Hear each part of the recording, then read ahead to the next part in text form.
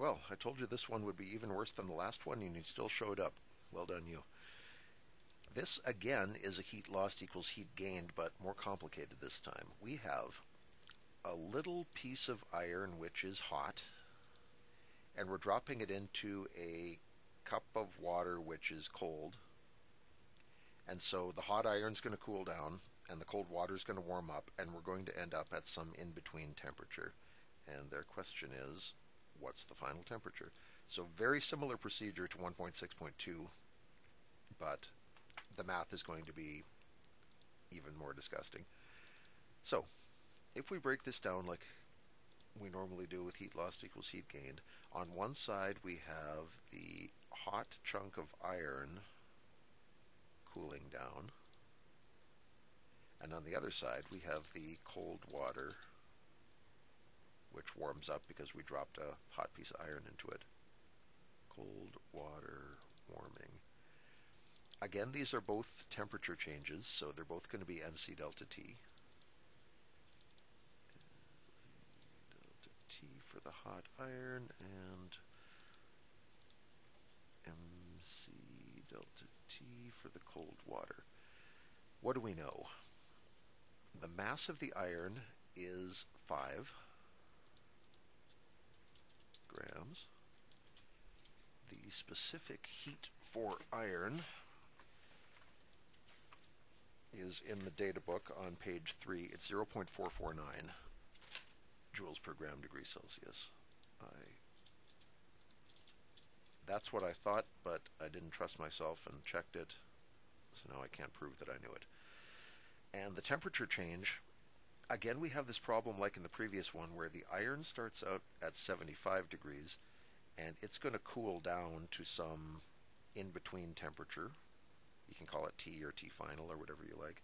And the water is starting at a cool 15 degrees and it's going to warm up to T. I'll just use T this time instead of TF. It's a little bit more sleek. So when we write our temperature change, remember we want this to come out positive so we don't get positive number equals negative number. That would be nuts.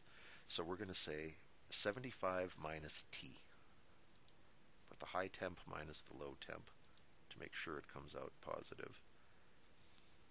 That's the energy that comes out of the hot piece of iron. On the other side, the mass of the water is 150 grams. Water's specific heat is well known to us, and the temperature change now is going to be T minus 15.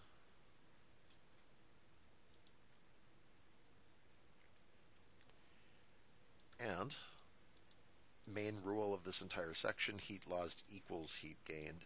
These two sides have to be the same, because the energy that comes out of the iron is the exact same heat that went into the cold water.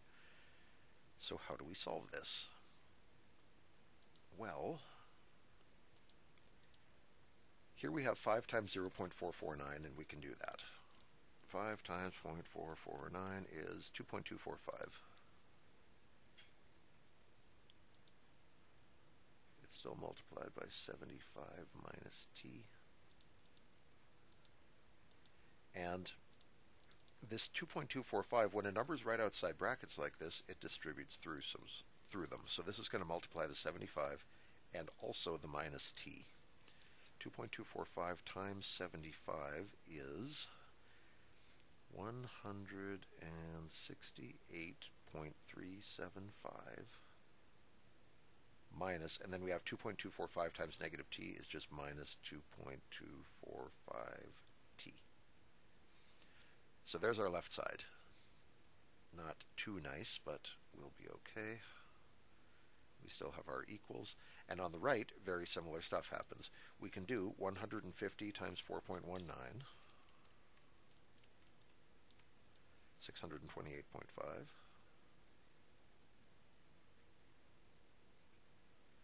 times T minus 15. Just double checking that number. That I didn't expect it to come out with only one decimal place. Yep, we're okay. And now 628.5 distributes through these brackets, so it's going to hit the T and the negative 15. 628 times T is easy enough. You just get 628T. And 628.5 times 15 is 9427.5. Negative, of course.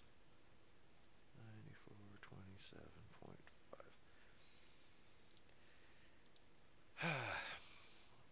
Makes you miss the questions where they gave us nice numbers. This is what real life chem can look like, where everything's kind of messy and there's a lot of decimal places. It's not really harder, it's just kind of a chore to write it all out. So you remember how we wanted to do this? We want to get all of our t's to one side and all of our numbers to the other. I can get rid of this negative t.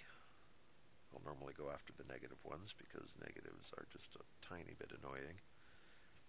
We can add that amount onto each side of our equation.